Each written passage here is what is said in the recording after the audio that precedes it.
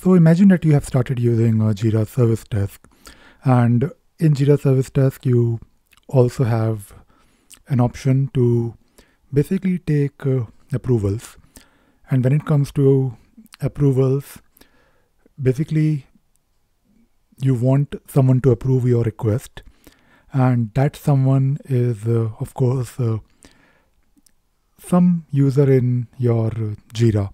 Now, there could be a case when you have to modify the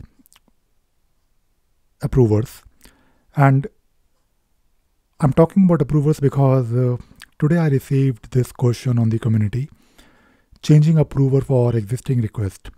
Now, this question was asked by Lynn Shriver, and basically Lynn is asking about if we have to modify the approvers, especially when the approvers are no longer relevant, for example. So for some reason, Lynn wants to modify the approvers. So let me show you how we can do it very easily and very quickly as well. So first of all, when it comes to approvers, if you take a look at an issue, let me get rid of my face so you can take a look at the screen. So here you can see that we have one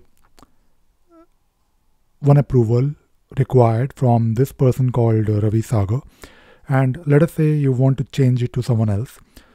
So for one individual issue, you can always click on the edit button, and you can find this particular field called approvers. Now this field should be there on the edit screen. That is how Jira works. If you want to modify something, the field should be on the edit screen of your issue type for the project, of course. So let us say you want to change it to something else, so you can always change it. But let us say you have more than one issue that you want to modify. So let us see how we can do the same thing basically in bulk. Now, when doing it in bulk, let me try to open the issue navigator, and I will write a JQL. Now, when it comes to approvals, you have to use something like this. Approvals is equal to, and you have this function, JQL function called approver. So let us say you want to modify all the issues where your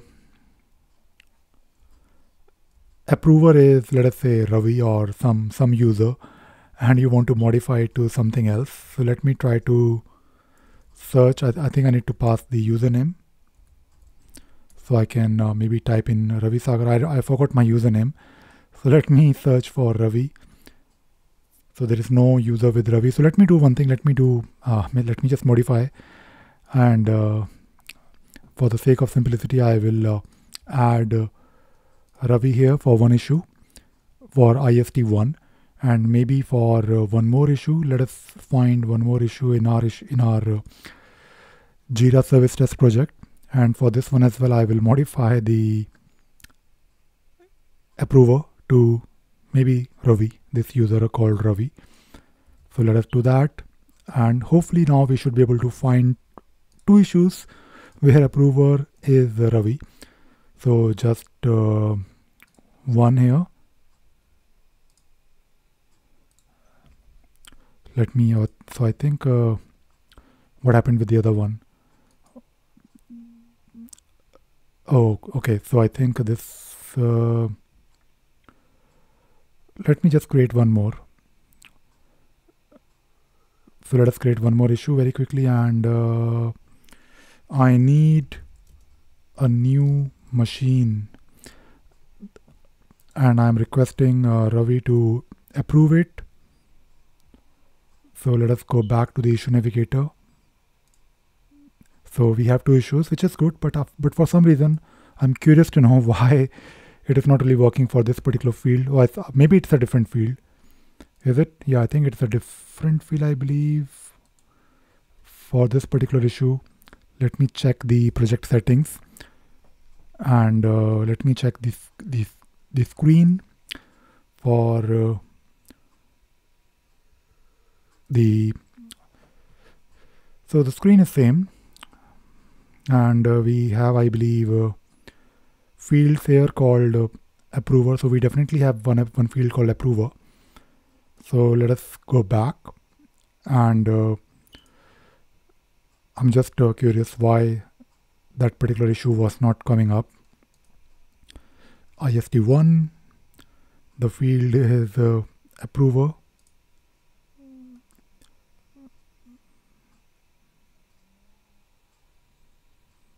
Come on. Okay.